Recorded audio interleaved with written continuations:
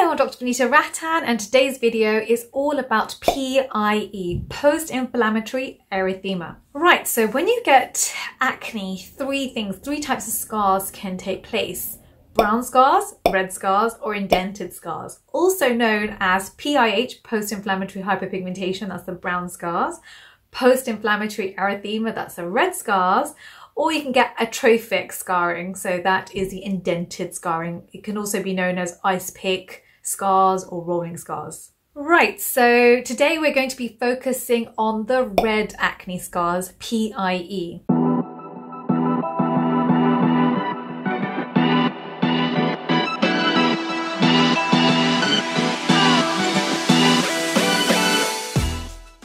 Now what happens is after you have acne or you have a spot, there's inflammation taking place in the skin.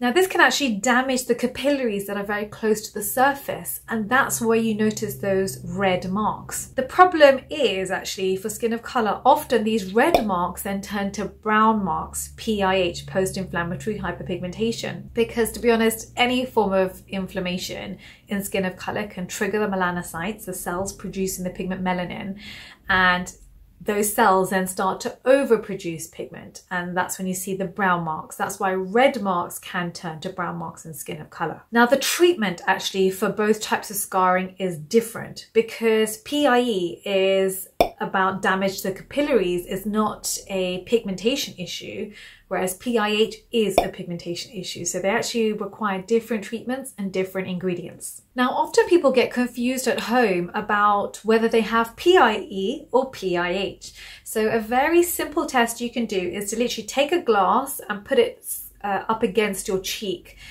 If you can look through the glass and those red marks disappear, first they go white and then they disappear, then it's PIE. It's a capillary issue. If, however, you press it up against the skin and the brown marks are still there, then it's PIH, post-inflammatory hyperpigmentation. So first of all, that's the first thing you must do so you know actually what you're treating and make sure that you are using the correct ingredients. Right, so once you discover that you actually do have PIE, post-inflammatory erythema, what should you do? What are the best products? What should your routine be? So the first thing I'd say is start with the wash, how you wash the skin. So I would use 2% salicylic acid wash. There are lots of different brands. The two most common in the Western world, for example, would be 2% salicylic acid from The Ordinary, which is very well priced, or the alternative is Paula's Choice 2% salicylic acid wash, also called BHA. So that's quite good, because what that does is it goes quite deep into the pore, it cleans out the pore for you, and it's also an anti-inflammatory, so it helps to reduce any further acne. Now, one of the biggest mistakes I see being made actually with acne-prone skin is using alcohol in your toners or alcohol in your skincare. I would avoid this, because what you're basically doing is stripping the essential oils from your skin. You're increasing transepidermal water loss. So basically you're losing hydration from the skin, and that then dries the skin out, which means that your skin is now no longer in a healing environment. You need hydration in the skin for your skin to recover, especially if you have PIE.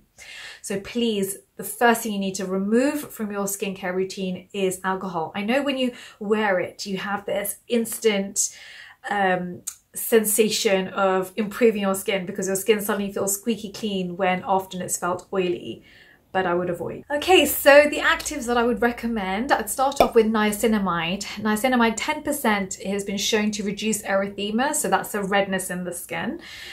So you can purchase that from The Ordinary at a very decent price point. The next one I would recommend is your vitamin C. Vitamin C is a very powerful antioxidant, and you want to do this because you want to mop up free radicals from the skin. Free radicals can cause further inflammation, further damage to the skin. So it's important to make sure that we definitely have an antioxidant in our skincare routine. The other one that I recommend is green tea extract, because that's an antioxidant, it's a powerful antioxidant, but it's also an anti-inflammatory too, which is obviously something that we need to be doing with PIE. The next thing that we need to do is to make sure we're protecting that skin barrier and the acid mantle of the skin. So hydration really is essential. There are lots of different ways to do this. You can use NMF plus hyaluronic acid from The Ordinary range, which is natural moisturizing factor, which is good at hydrating the skin. You can use basically any form of emollient. Another thing that people tend to use actually are silicone sheets, which is an occlusive on top of your emollient, so that you are basically preventing any transepidermal water loss and you're locking that moisture into the skin.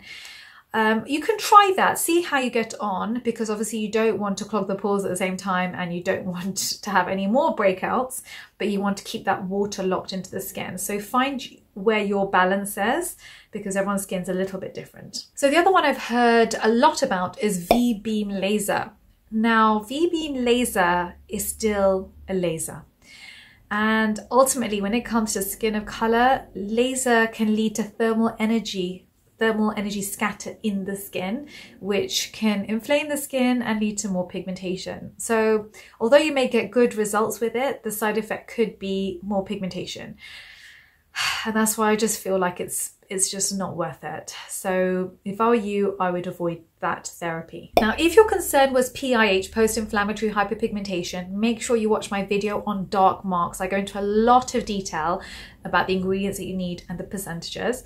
If you want me to make a new video on atrophic scarring, so that's ice pick scarring where the texture of the skin has changed, I will do that for you. Please can you write down in the comments below yes or more scars, please.